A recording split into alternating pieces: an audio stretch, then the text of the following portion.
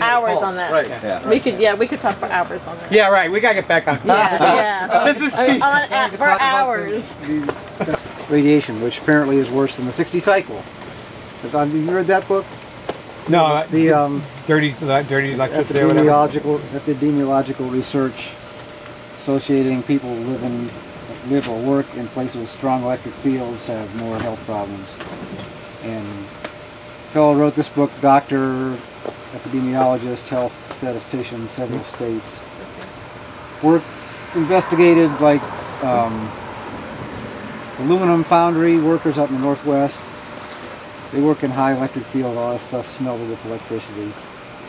And other people like that. And his feeling is it's not the 60 cycle pulse that's the hazardous. It's the high frequency ones that backfeed on the lines, particularly from things like compact fluorescent lights. Okay? Particularly bad culprit in that regard. And other kinds of electronics of all types. Okay, so how are LEDs? Do I have to go to LEDs faster than I thought? LEDs, I think, faster than we thought, yeah. Because they don't require electronic starters. An LED, I guess, I mean, a diode is a one-way circuit. See, you didn't even know you were going to get electronics, did you? So a diode is a one-way circuit, so I guess they would not create resonant frequencies, would they? Not like you've had some electrical engineering experience. I'm so impressed by all this high electrical engineering information, and what I want to know is how do you get the plugs out of the trays? You know, it's like the simple mechanical. Yeah, well, we're going to go to that. Yes, that's coming up. Yes. Okay, so I'm not doing all this. So we got this. Okay. All right. Then the other thing is lights. Now, actually, I wonder if we do need to do that, or if we should just talk about it and see if people want to have it shown. Basically, if you don't have an outdoor greenhouse, right? Even if you have a germination chamber and a heat table, you can't grow your plants because they can't be in the dark, right? So a solution to that is simply shop lights, right? Fluorescent, once again, so they probably have the bad thing. I'm sorry about that, you know. You can get very expensive LED grow lights, but that's outside of our budget, you know. Anyways, shop lights, they used to be $7 a piece. They're about 18 bucks now. You know, you could put them on a timer. You want to run them about 18 hours a day. 2 sets of shop lights with the reflector right next to each other with a cool and a warm bulb in each one will work as if you have grow lights in them. So one with a cool white and a warm white. Cool, and now they're not calling them warm, they're calling them other things like sunny. So you want like a 2500 Kelvin and a 4500? Well, I had a 6.5. I went for a 6.5. Okay. So 6500 and a... I figured the higher, the more likely to have the full spectrum. Okay. You know? But that's because I... Pardon? Go ahead. That's because I didn't say cool and warm. If it said cool and warm, I wouldn't even looked at that, you know? Okay. It said cool, but then warm isn't there anymore, you know? We had to, you know... It was the best... I actually got her name. Rachel. Best person I've ever had at Lowe's. She was so cheerful and worked so hard to help me figure it out. I was like, thank you. Nice. And she basically ran from one place to the other, you know? And she was on the phone doing other work. It's like, you know, I wish I could have found a place to suggest to. What a curious mind at work. I love that. Yeah, it was really wonderful. It was wonderful. Anyways, you set that up, right? And I used to set it up so that the chains could be lowered up and down. Those lights are swinging then, and fluorescent bulbs break.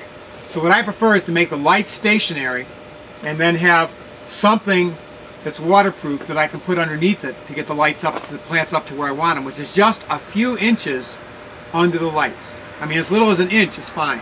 The closer the better, because the lights are not very strong. They're not the sun, you know. And then as the plants grow bigger, I pull out one layer of whatever I've got that's going up. I found a bunch of styrofoam that was being thrown away. It was about this thick, you know.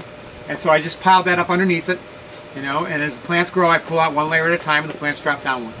You can. I have ever lowered the lights up and down. I've had some pretty swinging lights some days. You know, it gets a little hairy.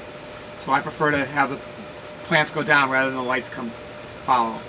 You know, go up from them. That's about it. I mean, we can set it up. I bought the stuff to set it up, but I don't know. We might want to spend more time on doing plants. If people want to see it set up, not necessarily. It ain't rocket science. No. I do it myself without Greg's help or Rocco's help, you know. Yeah. Basically, those lights come with cords, so you they just come with cords. In, you know. There's nothing much to it. Anybody can do it, you know. Right. Yeah. You know. Just one thing.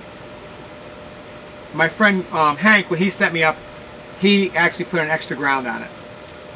And the reason is put it in a ground fault. That'll solve it. Yeah, all this stuff, electricity plus water, everything should be plugged into a ground fault circuit. I've gotten some pretty good little jazzy jolts at Highland Lake.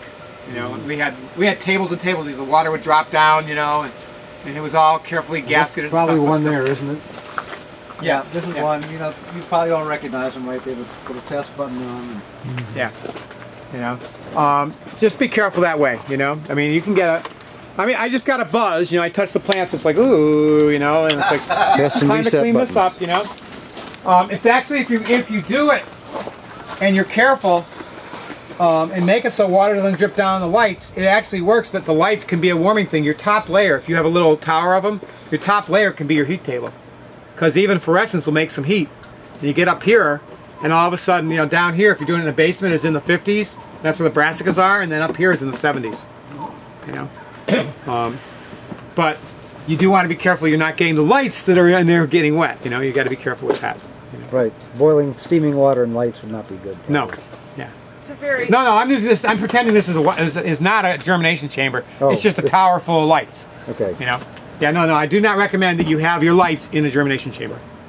That's a bad plan. Yes. So for a small grower, if I was just using these trays with the lids on them, how do I do that in regard to the light? You would just get some shop lights and either hang them or attach them someplace and put the plants under them. You need two sets. 2 sets of lights will do you 4 flats. Okay, so I couldn't just put them in a room like Not this. enough light. Okay. Oh, I mean, in your H room you might be able to. Yeah, that's what I was... You need enough light. If the plants start to stretch, you don't have enough light. Okay. You know? Or it's too far away. The ceiling where the light comes in is too far away. Yeah, I mean, you could try putting Mylar, or your family probably wouldn't like that though. But you could Mylar your entire atrium, and then it would increase the light, you know. There we go. But I'm going to be in trouble. Don't tell your family I gave you that idea, you know.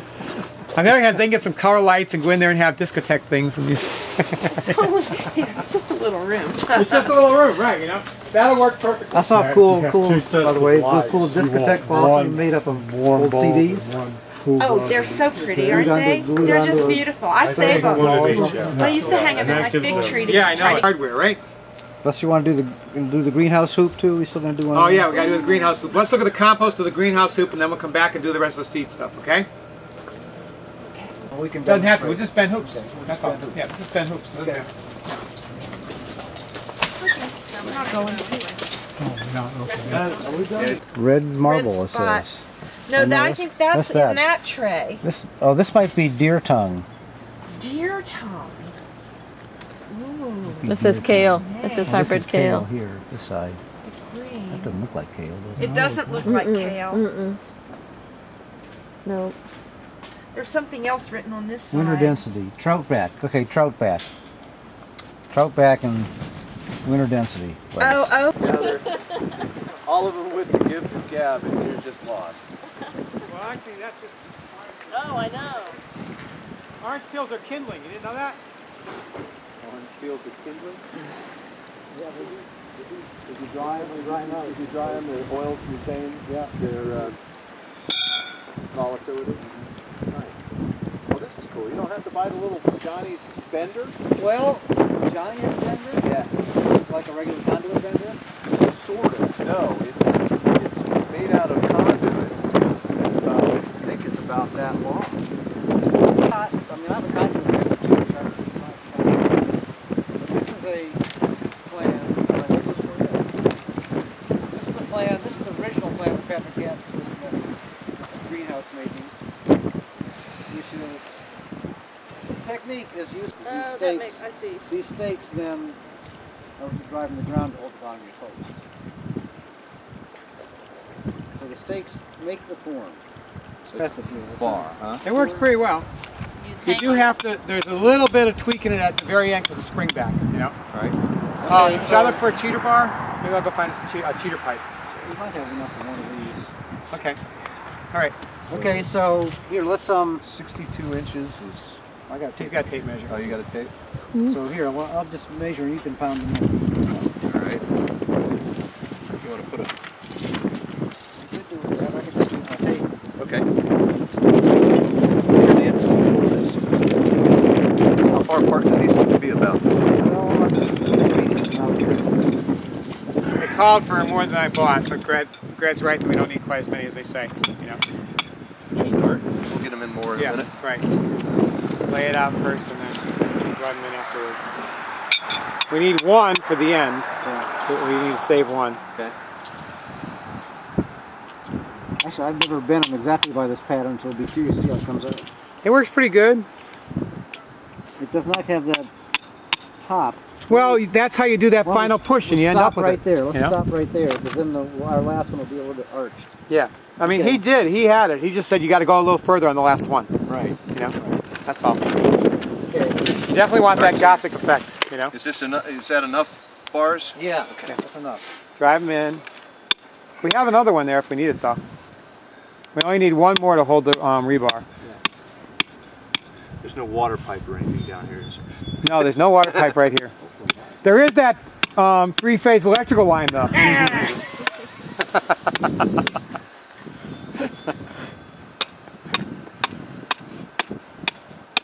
Are these pre-cut ones from Lowe's or something? Yep. Yep. You know, I could have bought the other one and saved it, but I'd have to find a. I would have to tie it on top of my car and get it not to bounce around. You know how that stuff bounces, you know? And I would have had to get a hacksaw, and it was getting cold and it was dark, and it was like, I'm just buying these guys. We usually buy longer ones. The ground is it's a nice, rich, fertile ground. Hopefully it's stiff enough to do this. Yeah, I hope it is too.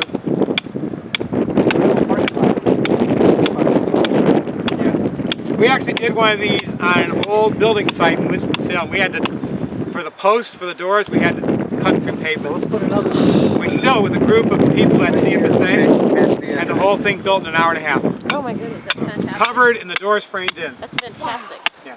Yeah. And if it's, And you can actually see it happening if you go to the CFSA website. They have it on the CFSA website. In the snow. In the snow, right. They're interviewing me afterwards. There's snow building up on my head, on my hat, you know? Okay, so what's the measurement of it? What's the size of it? Are you you're not following? Yeah, he is. He is? 62 It gives you the inches. size right there. 62 inches. And so, this is what you end up with. You know, you got a 7-foot tall at the peak by 12 foot wide. Okay. You know, it So tells you I've everything. done this. Somebody who has like to bend this stuff, see how it feels.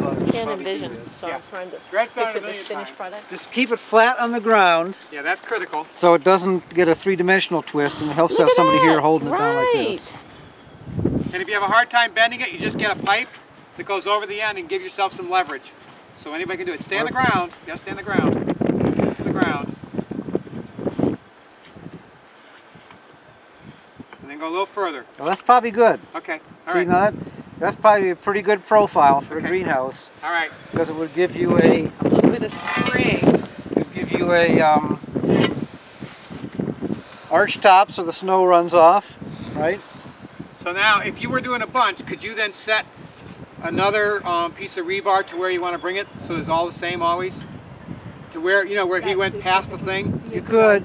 See, I need that to be consistent. Okay, but to really be consistent, what you do is leave that original for a pattern and just make another one. And then Okay. check them. So set that. You could make a jig on a piece of plywood. People do that, yes. Yeah, and then just store it in the. There's various ways you can do this. But this is like for people like me that couldn't cut a piece of plywood in a curve if I tried. You know? And now you come Very compare them. nice.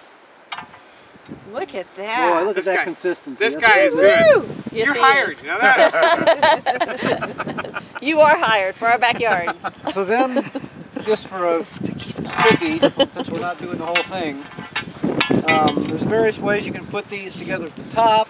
We started off by using a short piece of a smaller conduit that went inside, bent like this, and then just had a screw through it to hold it. And then we had another piece of conduit for the purlin. For we the have a Sure. conduit lateral, along the and peak. a U-joint that held them together. Now the U-joint in my greenhouse, that U-bolt plastic tore every one of those, even though I had it covered up with some Inner tubes or inner tube something.